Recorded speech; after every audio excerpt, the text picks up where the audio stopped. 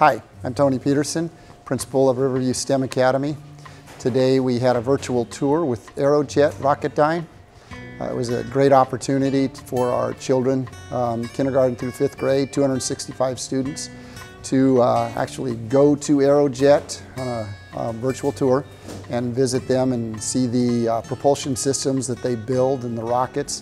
We got a chance to have conversations with the Aerojet Rocketdyne engineers and some of their chief engineers, people who actually are rocket scientists, and tour what's the beginning of their new museum. You ready to blast off? Yeah! All right, we're headed to visit Aerojet Rocketdyne, which is right down the road here in Rancho Cordova. Hi, I'm Linda Winkle. I'm an engineer here at Aerojet Rocketdyne. I've been an engineer in aerospace for 36 years. I started out as a grade school student just like you guys. Good morning, my name is David Danowitz. I'm also an engineer here at Aerojet Rocketdyne. I've been working here for 25 years now. I do a lot of work in solid rocket motors. So Liz talked a little bit later this morning about liquid engines. I'm going to talk to you a little bit about solid rocket motors. Hello, and my name is Quentin, and my question is, how many tries did it take to get the first rocket into space? Hi, my name is Jasmine, and today my question for you is, did we break any laws of physics when we went into space? Hi, my name is Gavin. I was wondering, what is your fastest rocket?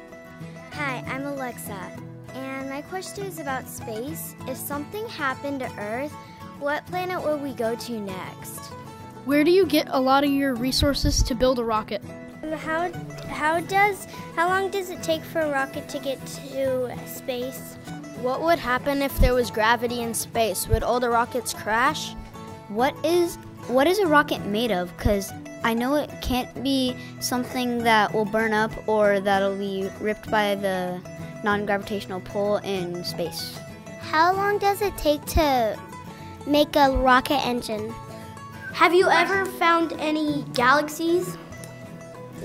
The coolest thing to happen to me today was getting to know when the next rocket launch is, just so we can look it up and see it, and to just learn about the rockets and ask them questions.